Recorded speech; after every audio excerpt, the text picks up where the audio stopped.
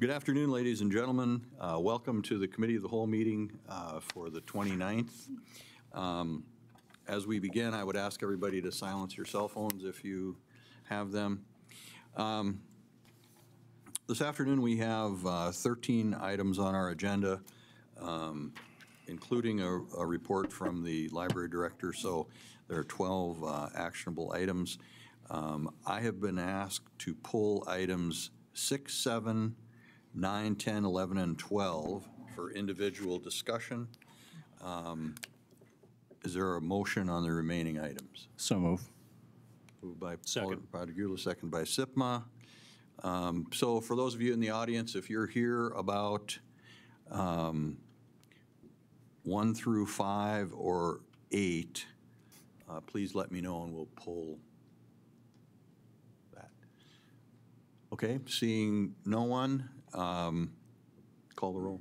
Padagula? Yes. Sitma? Yes. Straight? Yes. Wolski? Yes. Barney? Yes. Janser? Yes. Olson? Yes. Motion carried. That brings us to item number 6, the accounts receivable finance charges. Is there a motion? Move. Moved by Padagula. Second. Seconded by Olson. Discussion. Alderman Wolski. Thank you, President Janser. I just pulled this for a brief comment and to thank Alderman Padagula for the sort of dogged work that went into getting this in front of us. It's been about a 6-month process. Mr. Lakefield, I see you stepped up here. I do have one question.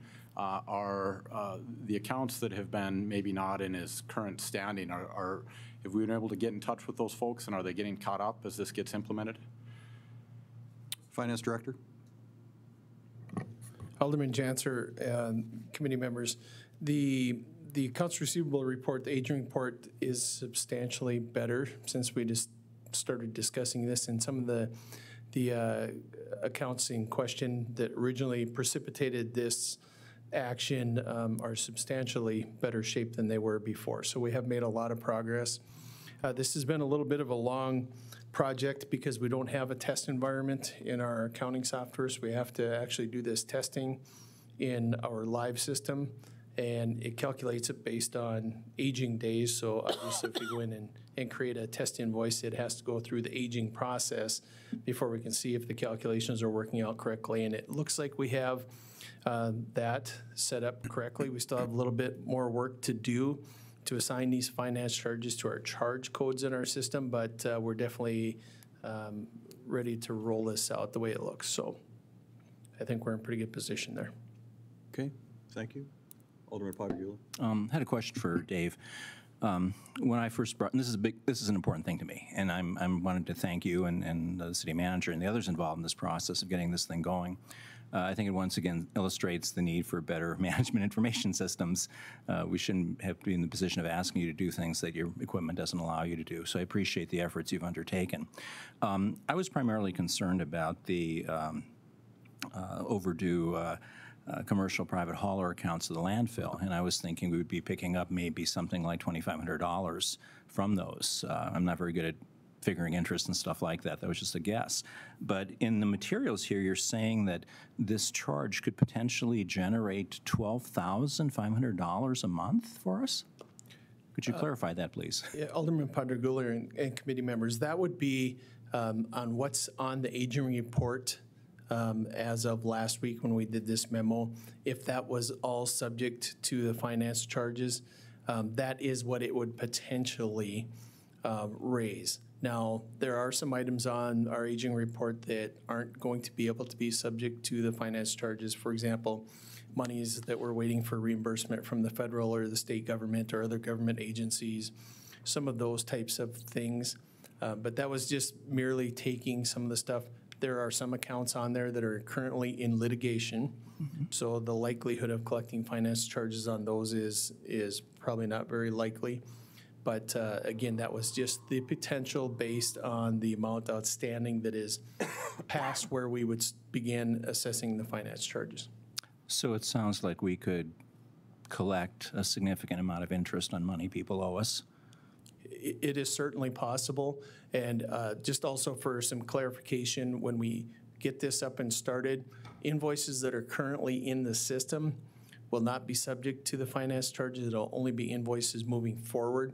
And that's just another limitation with how the system is set up. And those invoices, when they were entered into the system, were not subject to this finance charge. The only way that we could go back and change that would be to go and write off all those invoices, re-invoice them, and start the aging process over again. And there are some reasons why we wouldn't want to do that potentially for the ones that are in litigation already. Well, it sounds like a very positive step, and I appreciate your efforts. Mr. Mayor. Dave, for tomorrow's meeting, could you give me the balance for that, the one individual that precipitated all this action? I'd like to know where they're at. If you give me just a couple of No, seconds. I'd rather do it offline. Okay. Thank Yeah, you. I have it, so. Okay, any further discussion? Thank you, David. Oh, I'm sorry, Alderman Strait. Thank you, President Janser. I guess, Alderman Padragula, I appreciate your questions and statements on it. And I guess just by addressing it now, we're going to address the abuse that's long overdue, I think, here. And I think that's the real takeaway for me is people know that the city is no longer going to be the bank. And I appreciate this, Dave, and I'm sure it's been a little bit frustrating, but it's long overdue. So thank you. Yeah, Mr. President, if I may, just another clarification. Going through this whole process, we adopted or are designing a form that's an account agreement application. So we have some additional information. It has some language on there regarding, potential discontinuation of city services or referring to those accounts to collection after 90 days. Some of that type of language that gives us some other mechanisms to enforce collection as well. Alderman Padragula. I read that agreement, and it seemed very nice. It seemed clear. It seemed specific, and I think it spelled out some of the consequences when you don't pay your bills and the taxpayers are left on the hook. So that was, for me, a model of the kinds of forms the city should be developing and using. I really appreciate it. I felt it was very good. Okay, thank you. Any further discussion? Please call the roll. Padragula? Yes. Sitma? Yes. Straight? Yes. Wolski? Yes. Barney? Yes. Janser? Yes. Olson? Yes. Motion carried. Item number 7 is our next item, and it is to amend the CDBG Citizen Participation Plan to change to the city clerk as the citizen participation contact person. Is there a motion? Move approval. Moved by Olson, second by Sitma. Discussion? Alderman Wolski. President Janser, thanks. Probably a question maybe for Mr. Berry here, but it sounds like this is being precipitated by a larger change in responsibility between the public information officer, or who I would have thought was a role of the public information officer to the city clerk. Is that largely correct? Alderman Janser, Mr. Chairman, and Alderman Wolski, yes, we are changing the way that we process public records requests. inside the city. This is excluding how we handle them at the police department. They have their own records clerk, essentially, who processes quite a bit more public records. So this is just all other records. And essentially, because the city clerk is the controller of all the records for the city, it makes sense for the city clerk to be managing the public records process. Now, that's not to say that our city clerk will be alone, as rarely those who manage the public records are alone in acquiring the records from various department directors or other department staff, or working with our legal team to evaluate whether or not certain records are disclosable and those sorts of things. But we want to keep our public information and communications person working on public communication and information, not processing records. We have a clerk for that. It makes more sense to have that function included in the clerk's functions. I've talked with the clerk about this. There is capacity for this work to be done inside the clerk's office, and additional resources will be freed up then on our communications front to continue the communication efforts we've made as a city so far. President Janser. Continue. Thank you, sir. I appreciate hearing that, Tom.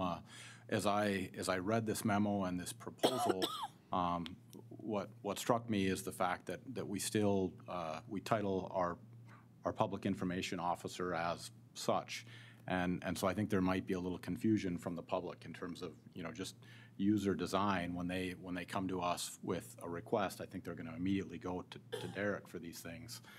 So I wonder, just thinking out loud here, if it might be appropriate to retitle our public information officer to something like communications director. So, because again, as I look on the outside at that particular title, I think it's going to be confusing for the average citizen. They're going to look at Derek as the person to go to first. Mr. Mayor. I have a concern only with the workload that the city clerk is going to be taking on. It's one of the things that I've really grown to appreciate is the city clerk's office and how much work that they do, or she does in this particular case, and to add more gives me great concern.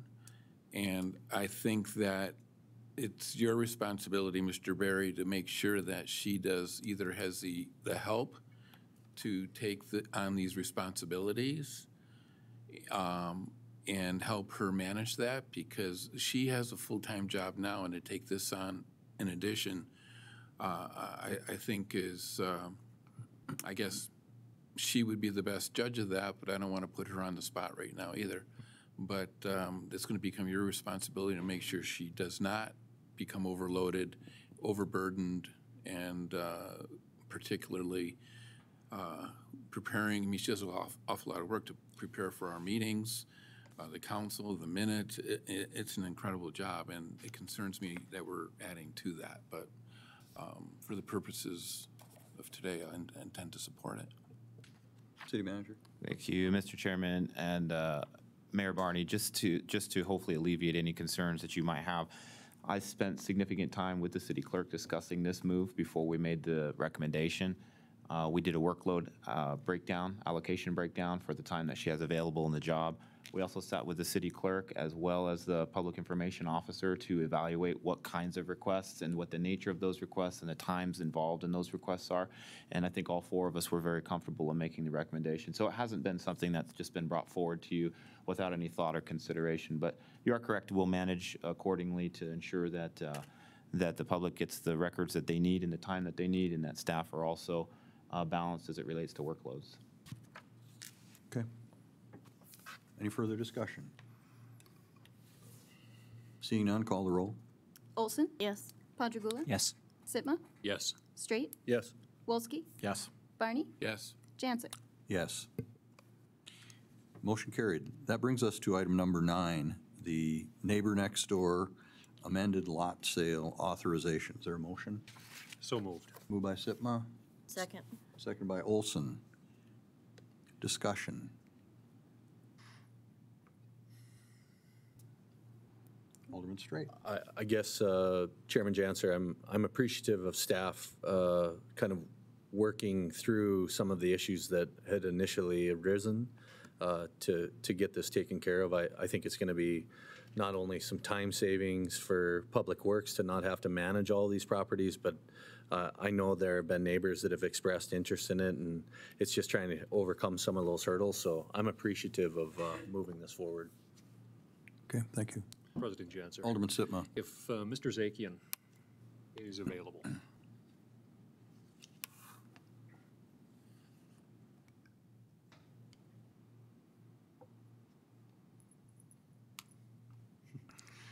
Good afternoon. Good afternoon. I know you've been exploring this probably to the better extent than most of us have been. Do you have any kind of idea in terms of numbers, just even from the get-go, lot sale-wise, through the program, how many we might be able to get out the door in a hurry? Sure. You can tell from my voice that the pollen count must be through the roof. It probably will be this way for the record until probably July. We've had 14 individual inquiries, and that has covered either 9 or 10 of the lots. We've had additional inquiries on some of the other lots after the fact. So it would not surprise me if more of the lots will actually go for sale in the auction. Thank you, sir. I was pleased to see in the write-up that the folks who have made an inquiry will be notified by mail or some manner like that, so that they're aware of the bidding process and will be able to jump into that.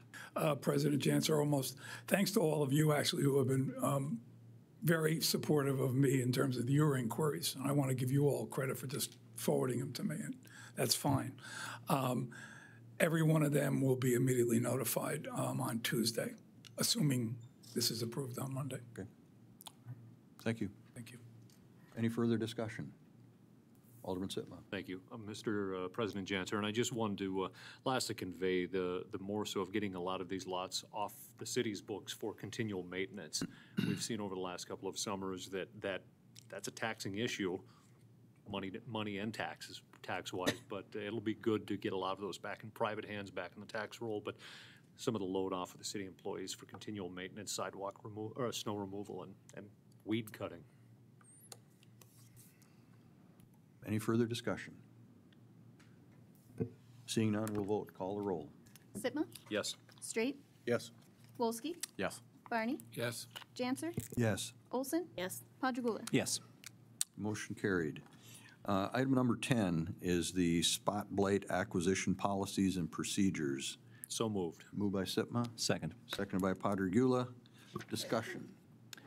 Alderman Padragula. Just wanted to comment and verify, we're looking at finding essentially or reallocating $800,000 to deal with blighted properties. In addition to having people pay their fair share, this is another very important issue for me. And I just wanted to thank you, Mr. Zakian, and the other staff for, I won't say wheeling and dealing, but for finding maximal flexibility in the federal grants we've signed up for. I see this as a major accomplishment. If memory serves me right, most of these homes are probably in the $30,000, $40,000 range in terms of their current assessment, their current value. So $800,000 should allow us to buy out maybe 20 homes.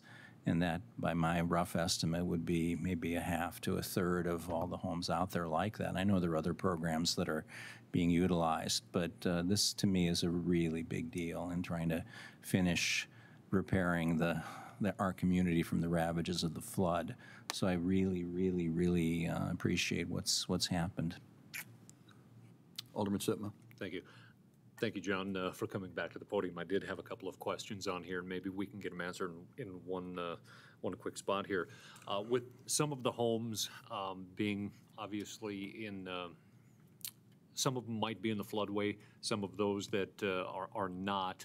If the city does acquire them, does the city then, because of this funding mechanism, have the ability to resale kind of in that same neighborhood process, or do these dollars that we're acquiring them have any restrictions on what could happen with those properties? Alderman Sitma, President Janser. It's HUD, so unfortunately my answer, I will try to be as brief as I can, but it's not simple. All of the properties that we are requiring have to have had damage from the flood. We have identified roughly 35 to 36 that appear to qualify under those conditions. It'll be subject to further inspection by City Inspection Services and review by the city assessor, but that appears to be the population base we're dealing with. Since we are using a new national objective that we haven't previously used, spot blight is an eligible national objective all on its own.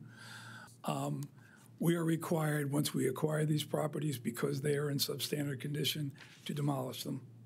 And that's why we've also added additional funds to the demolition line under allocation 1. Now, that was what is being done on this. Now, what then HUD allows is that once we acquire these properties and once we demolish them, I can then come back to the city council and offer several options and ideas as to how we move forward with these properties. And once a decision is made, it is a technical amendment, not a substantial amendment. And that means that other than posting it for 5 business days, we can then proceed to decide how we want to address future use. But they are 2 separate actions.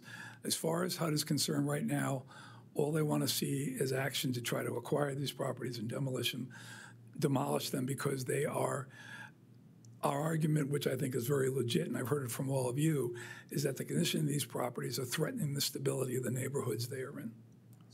Thank you, sir. Alderman Straight. Thank you, Mr. Janser. Mr. Zakian, in the description, I'll just kind of go down. The option of either agreeing to our offer price or within 30 days of receipt of the initial letter provide proof of the intent to repair the home to bring into code compliance. What is a timeline that is acceptable within code compliance? I'm curious from the standpoint of, you had sent us an email 2 months ago about driving by our property on East Burdick Expressway, and we're 7 years almost in, and the homeowner has now sunk some money into the property. I've heard 2 years ago when I first was elected to city council, I got a phone call from someone over by Mr. Sitma's. They wanted this house gone, and I just ironically ran into this gentleman in the grocery store the other day, and he said, "Shannon, too late. They're coming in, and they're finally going to try to make some repairs." So I'm wondering, what is the city's acceptable timeline if they decide to, fill out a building permit and then rebuild one of these properties? The Alderman Straight, President Janser, it is, I know it's a huge document, but in the document there is a timeline spelled out, so this is a good question. From the date they received the letter until when they'd have to have the house in code compliance, we're not going to go beyond what is basically required. The 2 standards that have to meet is code compliant and ability for the city to determine and allow its occupancy, which is what HUD is looking for. The total amount of time allowed is 150 days, and there are specific benchmarks. By the way, that house that I witnessed, it took 120 days, but it is now, at least from what I can see, I've had a chance to check our records, but it is fully rehabbed. And again, the goal of this program is this is not unusual in this kind of program to give them either or option, because the goal of this problem is to remove conditions threatening neighborhoods. So if a homeowner legitimately wants to come forward based on a wake-up call, as several have, as we've seen evidence, fine. And then we've accomplished our goal. Alderman Straight. Yeah, thank you, Chairman Janser. I guess, John, I appreciate hearing that, because I think as we've all discussed this, we want people to rebuild. Mm-hmm. We want the tax base. Clearly, 35 of these, 36 of them might be too far gone, but anybody who might be willing to sink the money in, building the infill, as we've discussed, and I heard Alderman Sitma say the other day, is clearly something that we're trying to do. So I appreciate kind of hearing the process and knowing that city staff are willing to kind of help work with people. And I also recognize on the other side of it that people want these places gone. They're tired of it. They're frustrated. It's been an emotional kind of turmoil. So I just wanted that said. So thank you, John, for your work. Other questions for Mr. Zakian? All right, seeing none, thank you, John. All right, any further discussion about the motion? Seeing none, I assume you're ready to vote. Call the roll, please. Sitma, Yes. Straight, Yes. Wolski, Yes. Barney, Yes. Janser, Yes. Olson, Yes. Padragula. Yes. Motion carried. Item number 11 is regarding establishing a Renaissance Zone administrative application fee to help cover costs. This is an item that had been before us, gone up to the previous city council meeting, and then is now back for further clarification and discussion. So is there a motion to start off with, I guess? Alderman Wolski. President Janser, thanks. I would move that we adopt a Renaissance Zone administration and application fee in the amounts of $350 for a commercial project and $150 for a residential project. Okay, is there a second to that? Second for discussion. Seconded by Sipma. Discussion. Alderman Wolski. President Janser, thank you. This is against the recommendation that staff has offered. I think it simply just comes down to a matter of an opinion on what's appropriate in this situation. My opinion is that I would prefer to see a fixed fee on this. One, I don't like the idea of basing the fee based on the amount of improvements that are in the application, because I think that's going to incentivize lowering the dollar value that is actually written down on that particular application. Now that in some senses may work against their application because it's all tied to the value of the property pre-existing and the amount of dollars that are invested into the property, whether they qualify for the program or not. But it also becomes something that becomes a subject of do we attempt to verify that? Do we attempt to try and confirm that is the amount that has been improved? I'm just not sure I like the idea of tying the fee to that. I think regardless of the situation, it's very appropriate to put a fee in place. But even at the percentage-based, we're still likely going to be, we're not going to recover all we have invested in this. And so my goal in crafting these numbers, and I'll be very frank, they're somewhat arbitrary, is to create numbers that were high enough that people aren't going to simply be submitting applications to use our time, but also low enough that they don't disincentivize use of the program. Because ultimately, these are incentive programs. These are tools that we're attempting to use to induce the redevelopment of these properties, and I want to make that process as simple as possible. Further discussion? Alderman Straight. Thank you, Chairman Janser. I guess as I've had the month to think about it and read staff comments, I'm also aware that this is to incentivize, the restoration and renew of a particular area. Folks are obviously going to receive the benefit in the short term of property tax relief, if you will, for a period of up to 5 years. But on the other end of it, by renewing and restoring these areas, they're also going to start paying additional, probably much higher property taxes, which we are hopefully going to then recoup some of that to go to offset what might be some of these fees. So that's how I've logically been trying to look at this. I appreciate Alderman Wolski's comments, and at the beginning I wasn't against the fee, but I appreciated Mr. Zakian's kind of detailed analysis of trying to come up with a fee based on staff time. And so I could agree to a fee if others here think that the $350 that Alderman Wolski proposes is fair and justified, or if folks go with city staff, I can understand that and support that as well. Alderman Janser. Alderman Olson. I would like to amend Alderman Walski's motion and make it a flat fee of $500, no matter what the project is. Is there a second? I'll second it for discussion. Okay, the motion is to amend the amount to a flat fee of $500, regardless of the project. Alderman Olson. And I think that that's just taking into account the number of hours that staff put in. Typically, when a project is larger, a lot of the research and background work has been done. It's probably the smaller projects that take a little bit more time and city staff. So I think that this just kind of levels the playing field a bit. Further discussion? Alderman Sitma? Not sure if this one would go towards city manager or maybe staff on this. When it comes to the Renaissance Zone, most often we are talking about commercial mixed use. There are some residential properties obviously within that. If we were looking at a separated fee structure for the residential and commercial, how does the mixed use come into play on that? Is it based off of the R1 or is it based off of its use in that sense? Well, Mr. Chairman, Alderman Sitma, we would need to evaluate how exactly to look at that.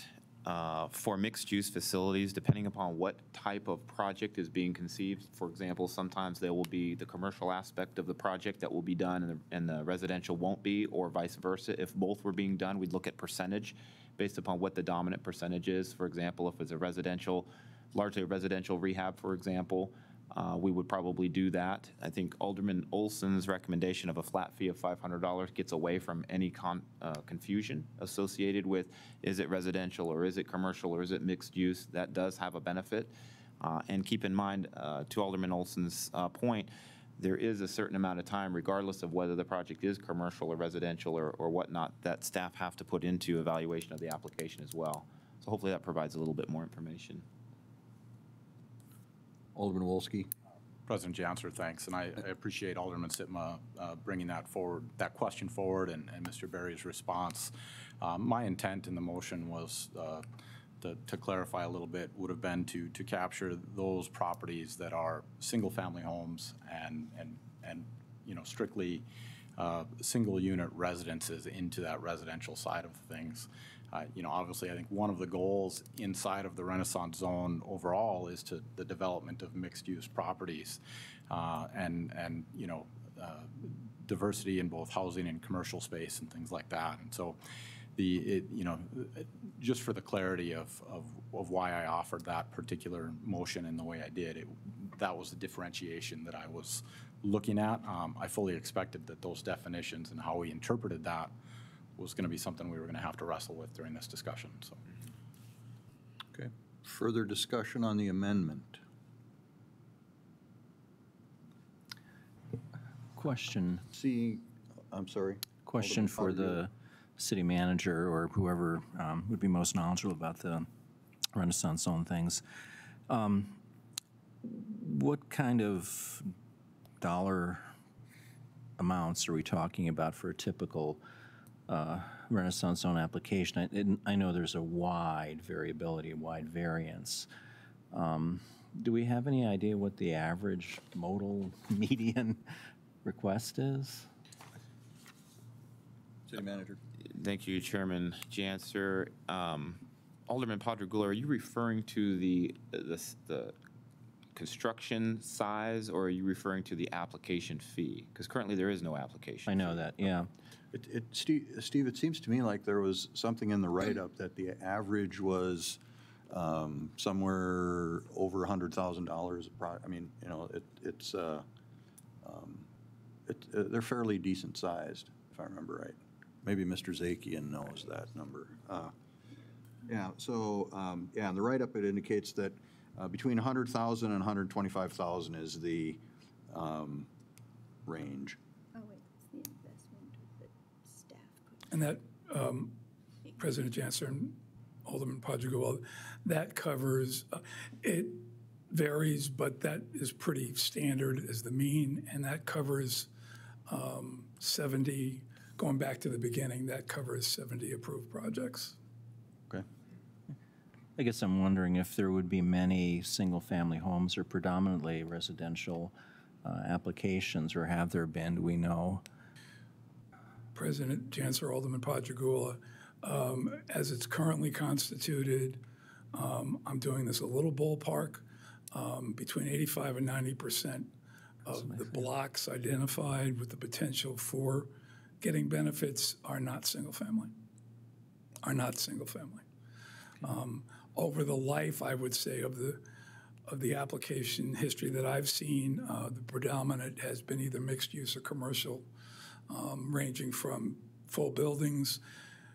There's been one significantly sized multifamily building, a tenant building, apartment building, but very few single family. But it is an eligible Use. applicant. Any further questions? Okay, we are back on discussion of the amendment by Alderman Olson to adopt the flat fee rate of $500 per application. Further discussion. Alderman Wolski. I'll share just some thoughts on the specific amendment. I appreciate Alderman Olson bringing forward an alternative for further discussion, particularly in that it's even simpler than the motion I initially offered. I think that's an improvement.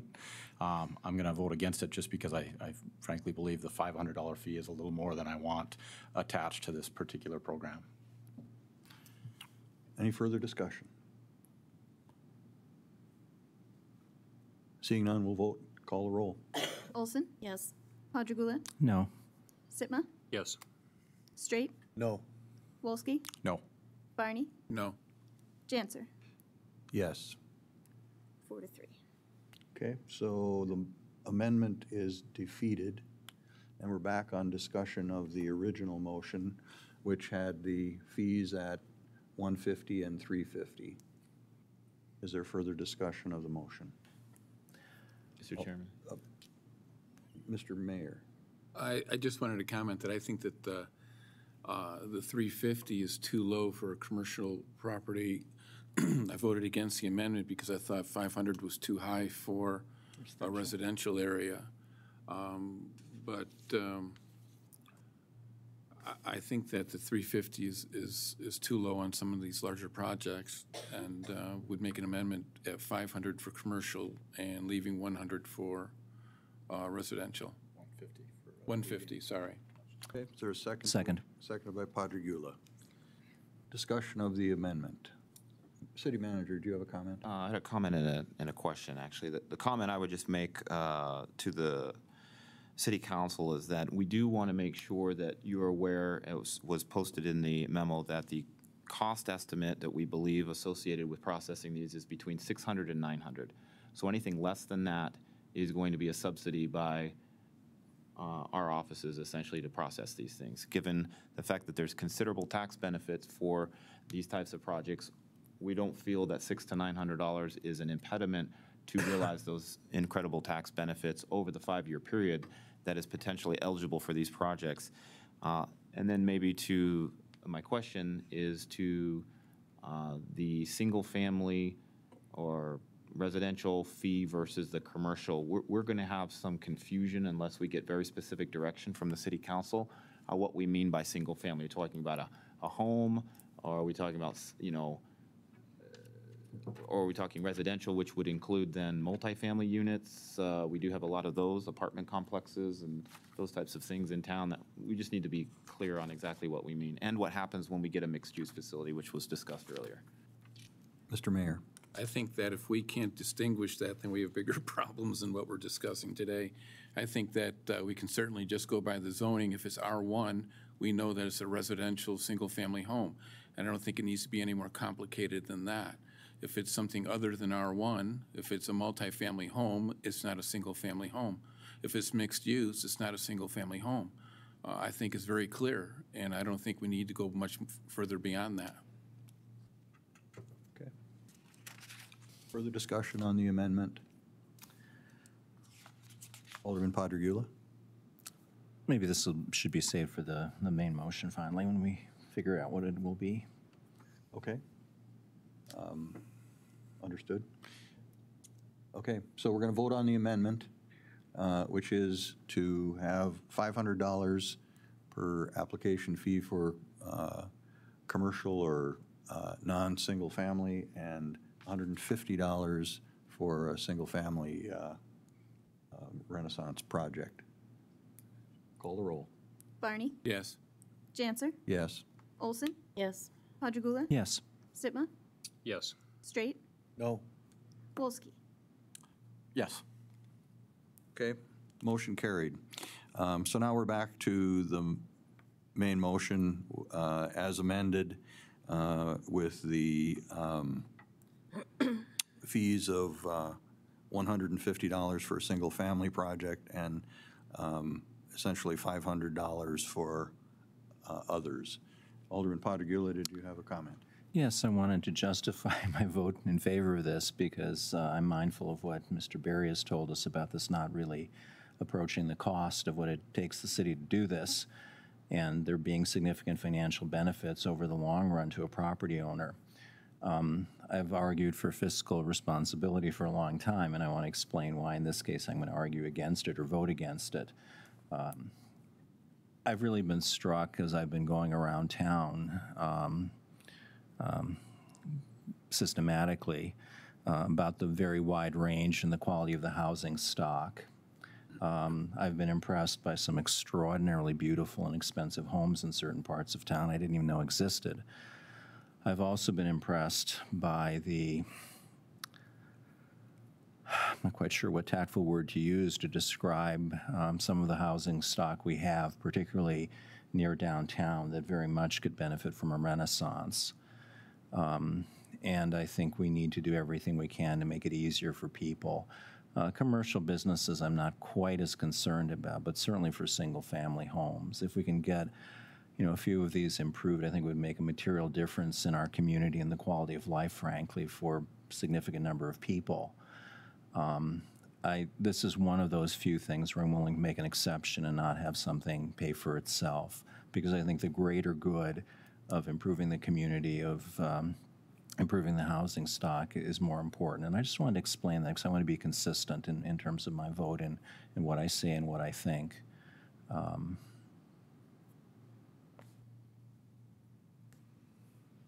Okay, thank you. Alderman Sitma. Thank you, Mr. President. And not to throw some fuel on maybe a little ember to reignite the fire here on the classification. To Mayor Barney's point on this, I almost feel that we need a little more clarification on what constitutes a residential property, and Mr. Zakian might be able to provide a little bit of light on that, only because if somebody's coming into rehab, just a simple duplex that is in R1, I have a few of those that were grandfathered in. I don't live in a Renaissance zone, but there could be some confusion very easily adopted into this otherwise. Mr. Zakian, can you shed some light? Sure. President Janser, Alderman Sitma. On this particular item, we're off the hook. The Renaissance zone very clearly defines and distinguishes between a single family and anything else. And a single family is, as Mayor Barney had pointed out, it's a single family. It can be a townhouse, it can be a condo, but it's a freestanding single family home to be occupied by one family. And that is expressly defined in the Century Code. Thank you very much. Alderman Straight. Thank you, Chairman Janser. So, John, to Alderman Sitma's point, would you allow R1G grandfathered in to this program? And could you enlighten me? Yeah, and the reason I bring it up, I emailed Mr. Meyer earlier in the week about a property that I'm renovating right now, and it has nothing to do with the Renaissance zone, but I found out and was enlightened that it is R1G and was grandfathered in, and this body will have to review in 2 years' time a decision that was made 20 years ago to look at properties that were given a little bit of leniency to turn into multifamily structures. Mm-hmm. And so I currently own a duplex that when I started renovating it, it was a fourplex. and the neighborhood wants me to turn it into a residential family structure, which I would love to do, but that's why I'm asking the question. Thank you. President Janser will demonstrate. The Century Code does not distinguish local city codes. It simply defines what I just said to you. So it would be, if the applicant comes in, whatever the prior use might have been, if the applicant come in to rehab and make into a single-family home, as long as the applicant can show us that they have taken the steps necessary to comply with city code, yes, we will treat that as a single-family home. Gotcha. Thank you, sir. Okay, thank you. Thank you, Mr. Zakian. Alderman Olson. I'm getting into the weeds just a little bit, but as many of us have been going through candidate forums and being questioned by citizens, the top topic that comes up all of the time is property tax. And the complaint and the concern has been the amount of property tax increase that our citizens saw last year, and they want to know what's going to happen this year. This isn't going to substantially affect property tax, but it could a little bit if we aren't charging enough fees to cover the costs for our city employees. Somewhere, somehow, things need to be paid for. So it's not the hill I'm going to die on, but I think it's a point that needs to be made, that when we have opportunities to somehow pay for projects in other ways than through taxes, we need to consider that. Okay. Further discussion? Seeing none, call the roll, please. Wolski, Yes. Barney, Yes. Janser, Yes. Olson, Yes. Padragula, Yes. Sitma, Yes. Straight. No. Okay, motion carried. Item number 12, airport activities, reports, projects, updates.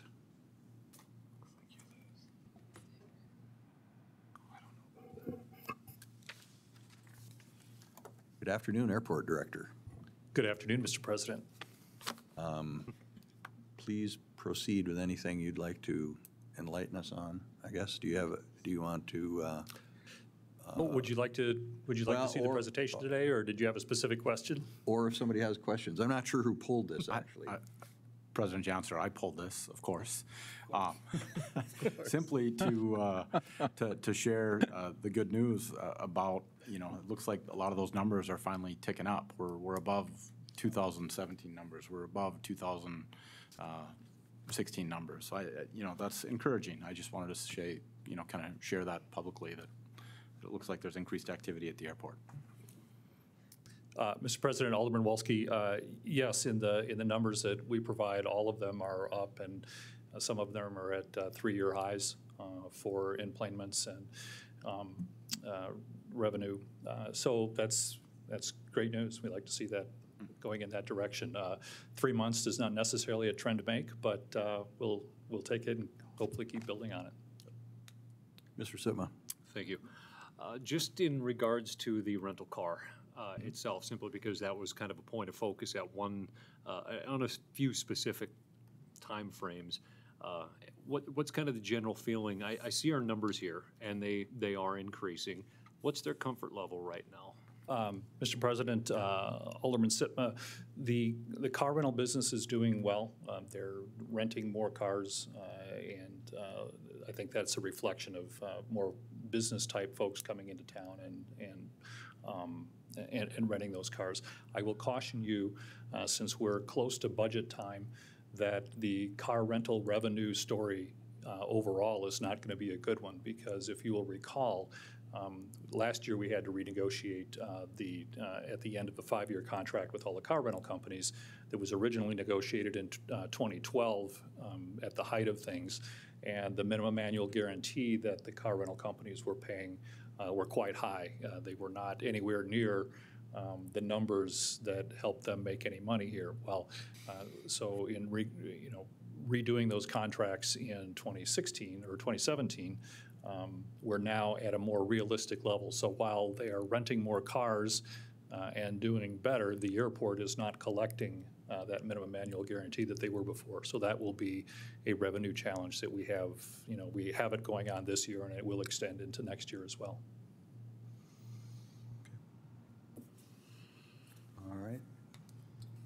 Any further questions for the airport director? I see none, Rick. Thank you. Thank you very much. That brings us to item 13, which is a report from Library Director Janet Anderson. Welcome. Thank you. That was Rick. Hold on.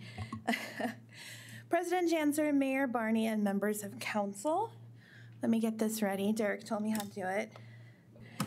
Thank you for allowing me to take some time to talk about the Minot Public Library and share with you some of the library's recent accomplishments.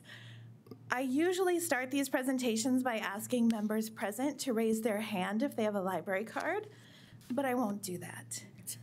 But those of you who don't, you know who you are. You don't have to. Each of you has a copy of the library's 2017 annual report in front of you, and I won't waste too much time delving into the details, but please feel free to ask me questions about anything in the report or any of the information I have to share. Before I get into too many specifics, I wanted to share some information from the American Library Association's Libraries Transform campaign. The intention of this campaign is to demonstrate that libraries are necessary to the continued success of our communities. One of the promotional tools used by the Libraries Transform campaign is the because statements, which illustrate that libraries transform because access equals opportunity, because fake news can have real-world consequences, or because learning starts before kindergarten. The Minot Public Library has joined in the campaign and is sharing these because statements and creating our own. In 2018, we put up sheets of paper and asked patrons to write on them, telling us why libraries rock. So to date, we have received more than 300 responses from people sharing what they love about the Minot Public Library. As Rick kind of mentioned, as city department heads such as myself begin working or finish up working on the 2019 budgets, I thought it would be best to start with the numbers. So as you can see, last year in 2017, the Minot Public Library provided over $7 million in services using the $1.6 million budget. For this year, 2018, the library received 1.07% of the total budget for the city of Minot and will again likely provide more than $7 million in services. When you look at this in another way, you can see that the library provides $147.47 of services for every person in Minot based on the 2016 census. Or you can see that for every $1 we spent, we provided $4.42 in services. Now, when I'm talking about services, there's a variety of things I want you to know we include as services. Reference and research questions, story times, gaming. We have craft and art classes for all ages, DVDs, CDs, homebound delivery for patrons who can't make it, and of course, books. So I don't expect you to read all of this, but I want you to know that I'm not just making these numbers up. This is the ROI calculator that I use to calculate the information. It's been thoroughly vetted, and I'm happy to share this information with council. But essentially, it's telling you what people would pay for the services the library provides if they were to go to a business. But better than number are photos and stories. So here I'm proud to show you some photos just from this year. We have teen gaming up on the top left. We have a busy board for toddlers and babies that our maintenance director made. Our Dr. Seuss Day, which annually gets more than 300 attendees. And then in the bottom, we had a lot of great programs for adults, including visits from family members of Crazy Horse. And in the middle there, you can see where we had the deck building. Also, we were at a MagicCon this year. On the top left, you'll see a young man who got his photo taken using our green screen technology. Next to that was our Women Lead program, which encouraged women to run for public office and become more involved. The young man at the far right is trying to test if his egg is going to break when he drops it. And then we have in the bottom corner almost 1,000 pounds of donated items that we gave in our first ever Food for Fines. So, What else do we have going on? Well, despite what many people may think, libraries are not just stuffy repositories of books. The Minot Public Library is continually looking to add services that will help the community. Already in 2018, we have added 2 very exciting services, which are 3D printing and our tool library. We're also heading into one of our busiest times of year, the busiest times for all public libraries, and that's summer reading. The annual summer reading theme this year is Libraries Rock, and the program will kick off this coming Monday at 2 p.m. at the auditorium. Throughout the summer, the library will have 109 programs for all ages. That's babies on up through adults, and will offer opportunities for people, again, including adults, to win prizes for reading. So despite our successes, the Minot Public Library still faces a variety of challenges. As I mentioned earlier, the 2019 budget is looming at the forefront of everyone's mind, and I'm no different. I could tell you that we've had a tough time filling professional positions. I could share that despite the best forecasting, mechanical equipment breaks down. I could tell you that we have carpeting that hasn't been replaced for 20 years, and I could remind you that the building itself is 52 years old, but I won't do that. Instead, I want to share what is the most frustrating challenge I face on a daily basis, and that's the belief that libraries are no longer relevant. Possibly the same belief held by people in this room, and certainly by people in our community. The following are actual quotes I've heard from people in Minot. I hear similar things like this at least weekly, sometimes from close friends and family members, sometimes from leaders in our community, sometimes from the occasional barista or nurse who I run into. So I could ask you a lot. I could ask for carpeting or exterior renovations or new shelving or a lobby remodel, and someday I probably will. But today I simply ask you to help me overcome this challenge by being an advocate for the Minot Public Library, for this tremendous city service. If you don't have one already, please get yourself a library card. Tell others about what I shared today, and let your friends and family know about the services available at the library. Also, remind your constituents that these services are intended for them. Thank you. Alderman Straight. Thank you, Chairman Janser. Janet, how much does it cost to rent a meeting room, out of curiosity? President Janser and Alderman Straight, it varies for nonprofit organizations. There is no charge. Also for city entities, we don't usually charge. The smaller room, I believe, is $25 an hour, and our larger room is $40 an hour. Continue. One follow-up, Chairman Janser. Janet, in our world, we're constantly hounded by people to talk about efficiencies. And I'm not going to ask you about it, but I'm going to kind of raise it in a question. I'm curious to know about your collaboration with our Ward County Library. And you don't have to give us all the details, but I'll tell you that a conversation I've had with the county commissioner who's emailed me has wanted to have a conversation of, is there a way to discuss consolidating our collaboration within our library system? And so I'm a huge supporter of our library. I love it. I have a library card. I'm going to share the meeting room information with folks because that is something that we get asked quite a bit of, where can I have a meeting? Whether it's just neighborhood residents that want to have a meeting that don't want to go to a coffee shop. So I appreciated you bringing that to my attention again today. So thanks, keep up the good work, but stew on that like we all stew on efficiency questions, because I think folks would love to hear how we're thinking outside the box, which you do quite a bit in your job. So thank you. Mayor Barney. I just wanted to, publicly thank Janet for kind of bringing our library into, I think, a more modern age and making it more user-friendly and actually reaching out to the community. I thought the tools lending was brilliant. The thing you did with the building blocks in the community was inspired.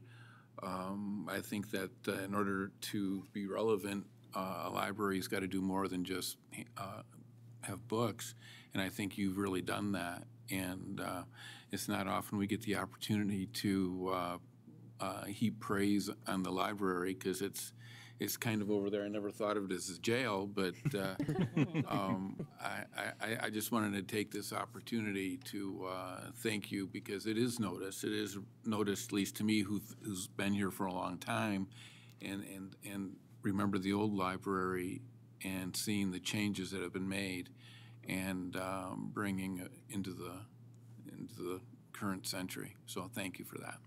Thank you.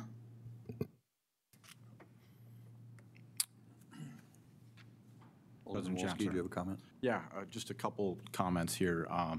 One, Janet, I greatly appreciate everything you guys do. I've learned quite a bit about your operation over the last year through a number of different conversations. Obviously, the addition to the 3D printer was a neat success story for the library this year. I think that stuff's really great.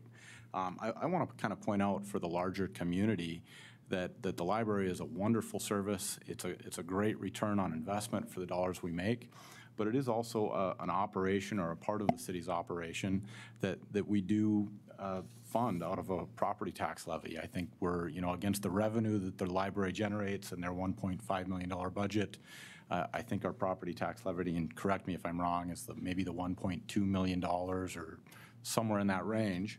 I love the fact that we do it. I'm going to continue to support it. I just wanted to point out that this is a service that we extend to our rural neighbors as well. We do not require people be a City of Minot resident to enjoy the services of the library. I very often kind of catch flack, or I catch comments how the folks who live on the outside of town or on our outskirts, they have to pay our sales tax, and there's griping about that. There's also a tremendous amount of value that we as a City of Minot return to those individuals, and this is one example of those things. And so I just wanted to call that out. I also wanted to call attention to this presentation. I greatly appreciate you coming and standing before us, telling us what your department is delivering. I think there may be a bit of a model here for all our departments within the city on a, I don't know if it's once a year or twice a year or as often as we need it to be, but to actually start telling our story very publicly. So thank you for that. Thank you. Alderman Olson. I have the great privilege of serving on the Minot Public Library Board of Trustees, and have transitioned with Janet from one director to a new director, and I do just want to publicly thank her too for leading the library team very professionally. She does a wonderful job, as do her staff, so thank you. Thanks. Okay. Very good. I see no more questions. Janet, thank you for reporting about the library to us, and giving us some inspiration to support it, and we look forward to good things ahead. Thank you all. Thank you very much. And with that, we have concluded our agenda, and therefore we're adjourned.